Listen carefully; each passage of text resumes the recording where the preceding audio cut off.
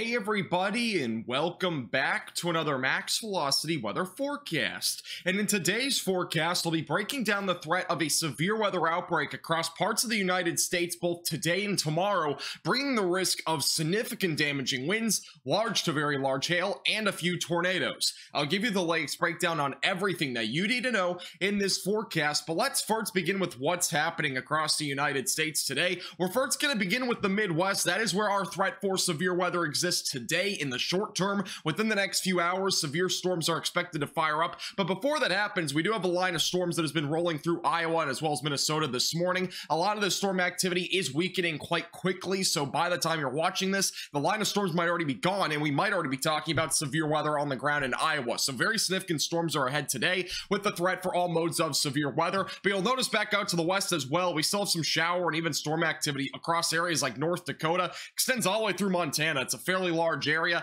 but again, a very impressive area of storms that is expected today to develop. We're going to see a lot of the threat for severe weather in terms of discrete supercells, which will be quite significant. Across the rest of the United States, we have a low pressure system still spinning along the East Coast that has been bringing showers and storms for the past few days and even potentially the last couple weeks. Honestly, it is non-stop raining for the most part across a lot of those areas on the East Coast. That'll eventually move out though over the next few days, drying up areas in the Southeast, which is something you guys desperately need. It has been very wet over the last several days, but luckily there is a nice pattern change coming. Now let's talk about the severe weather potential. We're going to begin with today. It's only a slight risk as I'm recording this. I wouldn't rule out an enhanced risk being upgraded in parts of Iowa, but for right now it's just a slight risk of severe weather and a marginal risk that goes from Minnesota all the way back through Louisiana, so it's a very large area. Overall today though, we're really watching primarily for the threat of large to very large hail. You'll notice that hail threat is primarily going to be focused across areas in southern Minnesota, across Iowa, and as well as northern parts of Missouri. This hatched area is going to represent the chance for hail exceeding 2 inches in diameter, so we could see some storms today produce the threat of hail upwards of 3 to 4 inches in diameter, which by the way, we saw a lot of that back over in areas like Scottsbluff, Nebraska, and as well as Lubbock, Texas. There were storms that produced hail as large as 4.5 inches in diameter, so don't rule it out today. It's definitely in the potential for severe weather across these areas, but there is a hail risk generally from areas like Illinois all the way back through Minnesota. It's a pretty large area still, but again, the main threat for very large hail is going to be across that hatched area. Damaging wind potential for the scary storm Saturday is currently located across areas like Iowa, Illinois, and Missouri. That is where we have the best chance for damaging winds, but some isolated / sporadic damaging winds will be possible from Louisiana all the way back through Minnesota. And then the tornado risk, again, is not really that low. It's kind of in a medium spot today. We'll have discrete cells. Low-level jet will be strong enough, so we very well could at least see a few tornadoes across this very large area, but my main concern really about tornadoes today will be across Iowa. It's really wherever we see those discrete cells fire up, it's likely going to be across areas in central Iowa.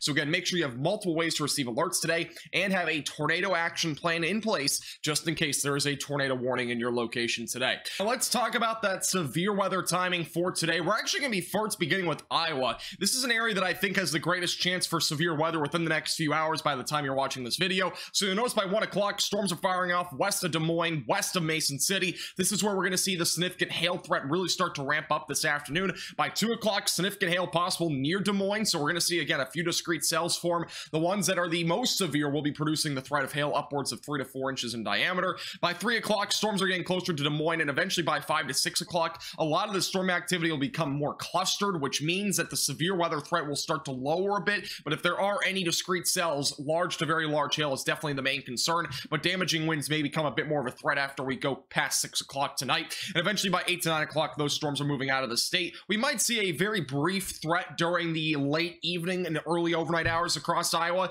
but it's going to be a low threat, and it would mainly just be for some sporadic hail. But other than that, the threat remains low in terms of like a tornado threat or something like that overnight, and then we clear out by tomorrow morning. For the rest of this area, we're going to be watching again for severe storms, not just in Iowa, but as well as southern Minnesota. That's where we could actually see some storms develop as early as about 2 to 3 o'clock this afternoon. Those ones will be capable of mainly large hail and damaging winds. Again, I can't rule out an isolated tornado. As we go closer to the evening hours, storms will also be possible down in Missouri. That is another area that I have a bit of a concern for large to very large hail and damaging winds. So again, make sure you're staying alert today. And as we go into the overnight hours, those storms push down to the south and east. In terms of maybe even a line of storms, it's going to be very disorganized though, so damaging winds can be a low threat overall. And then we might see a second round of storms as we go into the late evening, early overnight hours. But again, that threat of severe weather will remain low during that time frame, and then we'll be watching for our next threat of severe weather, which is tomorrow across a pretty large area in the Ohio Valley and as well as back down through the Mississippi Valley. And honestly, I'm most concerned right now about what we're going to see on Sunday, because we could see more widespread severe weather action in terms of maybe even a line of storms, which would be very concerning. Now, right now, the Storm Prediction Center has a slight risk, the main concern being large to very large hail. That's going to be across areas like southern Indiana, Kentucky, and as well as northern Tennessee. And then our marginal threat of hail, is going to be across areas from Michigan back through Arkansas. And then once we look at that damaging wind threat, that is where things are kind of a little bit more uncertain. I do think the damaging wind threat could very well be increased across this area. We could again see an enhanced risk of severe weather across this region, so very much in play for an enhanced risk, with the damaging wind potential likely being higher as we go into Sunday. But for right now, again, it is a lower threat. It's going to be primarily across Ohio, Indiana, as well as back through Tennessee. And then going into the tornado risk, it is pretty much the same as what we have today. It's a low threat. It's primarily across Kentucky, northern Tennessee, and southeast Indiana. So if you're storm chasing, better chance there across parts of Kentucky for that tornado chase. Now, for the timing, again, we're going to have a line of storms overnight, so that's actually going to arrive tomorrow morning across areas like Kentucky. And you might be thinking, this is our severe weather threat, right?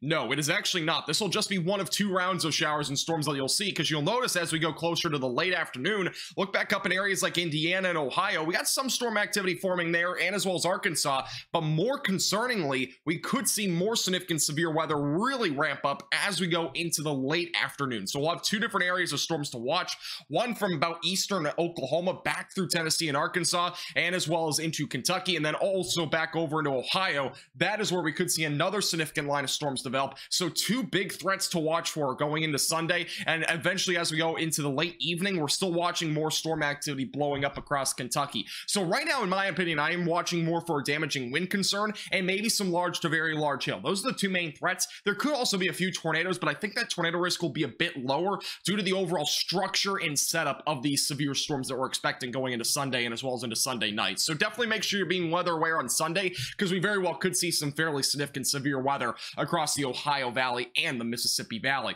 Now, also for the last day of severe weather in the short-term outlook, so going into Monday, we currently have a slight risk of severe weather in the mid-Atlantic region and a marginal threat that goes from Pennsylvania all the way back through Georgia, and another small marginal threat back over into parts of the northern plains. Again, both these threats mainly for damaging winds and hail, maybe a brief tornado as well may be possible. Before I end this forecast, one thing I did want to touch on is the heat across the United States. As we go into next week, we're going to have a heat dome in the southern plains. That is going to keep areas very hot next week. High temperatures across all of Texas are expected to be around, if not above 100 degrees, and that is a temperature, not even a feel-like temperature. And once we go into late next week, that heat dome will continue. Cooler weather may start to usher in a little bit as we go into next week, but not really any hope in the near future there for the southern plains. Thank you so much for watching. Make sure to hit the like button down below and subscribe if you're not already. This forecast is brought to you by Platinum Contracting.